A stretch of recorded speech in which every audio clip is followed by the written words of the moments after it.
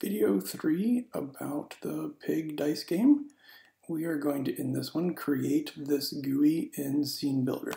So we're going to have a border pane with a top, middle, bottom, left, and right, and all those pieces are going to be put in there. So what I want to do first is copy over the resources. I have pictures, and these pictures are all of 100 by 100 pixels. And these are the pictures I'm going to be using. So I've labeled them conveniently dice 1, dice 2, dice 3, dice 0. And so let's go ahead and just copy those into our resources.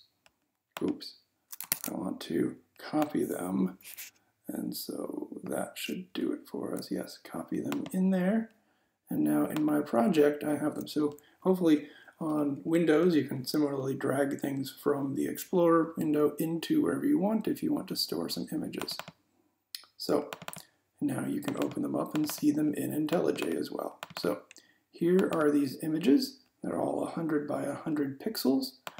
And the nice thing, it's a PNG, and so it has this checkerboard, but that actually means it is a invisible background. It's transparent. Okay, so now what we want to do is work in the GUI.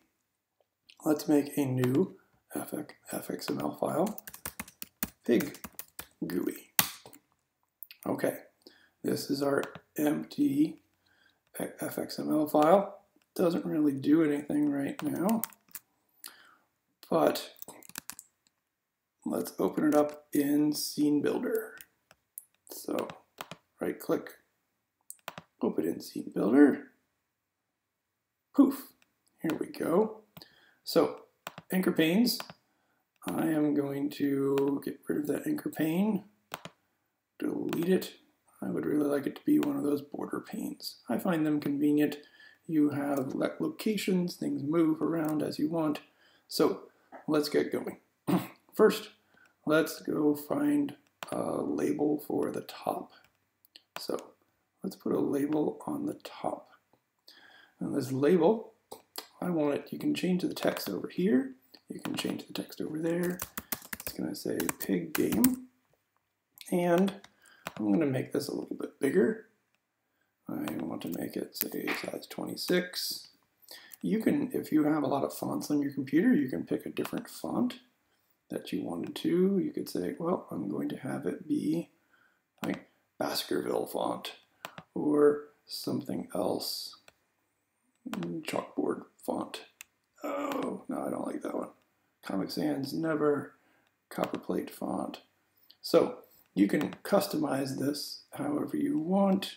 I think right now it was called System, just System font, and we're all good there. Okay, so next thing I want, I'm going to have an image in the middle. So over here I have an image view, and I'm going to drop that right in the center. So this image right now, we know that all our images are going to be 100 by 100, and so I'm going to make this 100 by 100 right here. Now, the other thing I like to do is make things have margins, make things have padding. So let's go back out to my border pane. I'd really like everything to have a nice padding of 10. It gives us space around the edge. If we click back on that, we will have this 10 pixels between our text and the edge. I think that looks really nice. So the middle here, the image view, I don't want it really this big, but I do want it to have some stuff around it. We're going to resize this at the end to compress it down, but for right now, that's pretty good. So at the bottom, I want to have my buttons. So since I want more than one button, I need to go back to my container, make an H box, and inside that H box is where I can put my two buttons. So down here in my button 1, button 2. Okay, so roll and hold. Now, note this HBox is pretty big. I would like it to be resized here. I don't want to use the 200 by 100. Let's actually compress things a bit, use the computed value, and use the computed size. But those buttons are over there on the left. I would like those buttons to be sort of stretched across everything. And so my width, I'm going to say, is the max value. And the next thing I'm going to do here, I am going to pick these and also have them make the max value. And by doing so, I have to change how they grow, hgrow up here.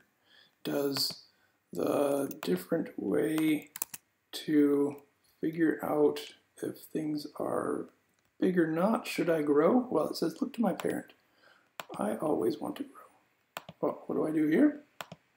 I always want to grow, and if they both grow as big as possible, then they're going to stretch across the bottom of the screen. Okay, so I've got an image, I have my label on the top, and I have my two buttons at the bottom. Now I need to work on the player windows. If you notice here, I have a window over here and a window over there. They're pretty identical, so I'm going to make one and then copy it over and change a few things. So, on the left-hand side, I am going to have a vertical box. VBox comes down here for the left-hand side. Notice how it stretches for the whole thing.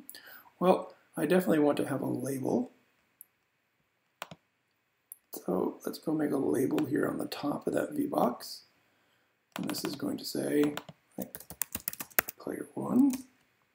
And then underneath it, I would like to have this label and input box, label, and text entry.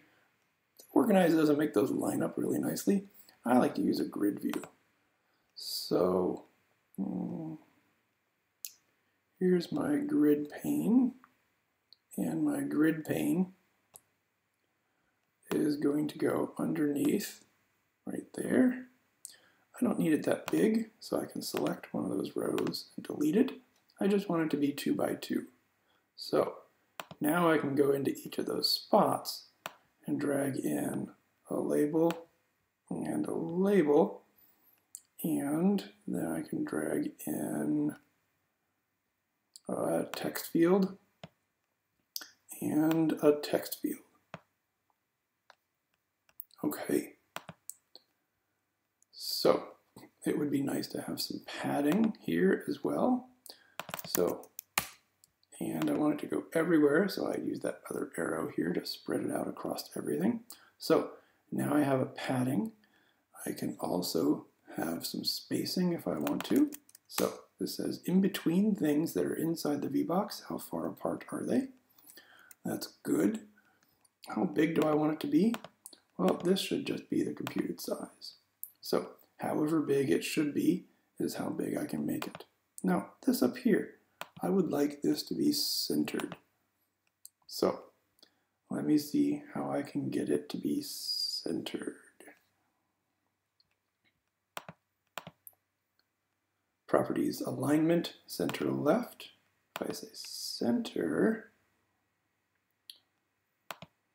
and under layout, I say always, no, inherit, oh, here we go, max value. Then it displays it all the way across and it's centered right there on the pieces it needs. So let's change this to turn and total score. There we go. Each of these text fields, I want them both to be not editable. The player shouldn't be able to go in and type things in those boxes. The game is responsible for filling that in. So that gives me my piece on the left. So what I'd like to do now is to copy, and then here on the right,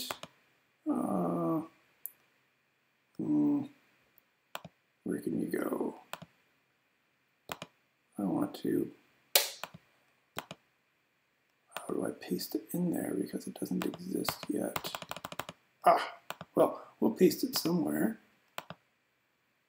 and say, no, I didn't really want it there. I wanted it over here. Good, that solved it. Okay, player 1's over here and player 1's over there. Now player 2 is over there. Okay, and now they're going to have their spots. We can go back now. Because I've filled it all in, I want this to not be as big as 600, 400. I would like this to use the computed size. So make it as big as you can to fit everything in there, is pretty much what that's saying. So this VBox, this grid pane, labels and the text fields, these are all going to be those different pieces, and we will have a die roll right there in the middle. Okay. Let's see, I think that takes care of everything we need. We should have our die rolling in the middle. We've got our fields, entries, places to click roll, places to click hold. Notice it's going to be a little tight here if we look at where the die is going to be rolled. So on that box here at the bottom, I am going to add a little bit of margin on the top. Now you can see a little bit of separation there between what's happening. I should do that on the top of this one as well.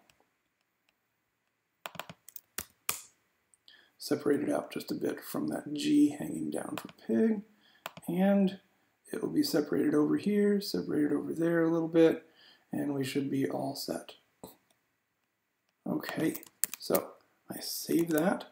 We can go back over here, and we see all of that crazy FXML code, which we never really need to look at. Okay, next thing we want to do is to make a class, which is going to be our pig app.